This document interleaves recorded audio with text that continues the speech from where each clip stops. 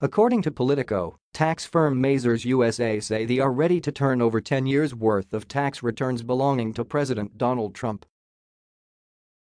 Mazars say they want the House Oversight and Reform Committee to issue a subpoena to make the process official. Hot topic: Trump has tried to hide it, but decades of secrets are about to hit via subpoena. Big Christopher Powell published on April 4, 2019. Shared. Tweet. According to Politico, tax firm Mazars USA say they are ready to turn over 10 years' worth of tax returns belonging to President Donald Trump. Mazars say they want the House Oversight and Reform Committee to issue a subpoena to make the process official.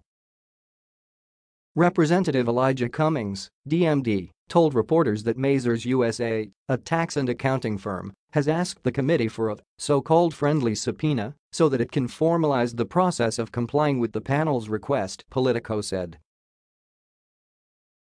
They have told us that they will provide the information pretty much when they have a subpoena.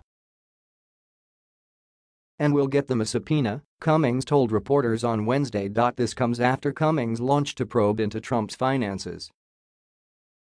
Republicans have attacked the probe as an effort to solely embarrass President Trump and to advance the relentless Democrat attacks upon the Trump administration, Politico reports.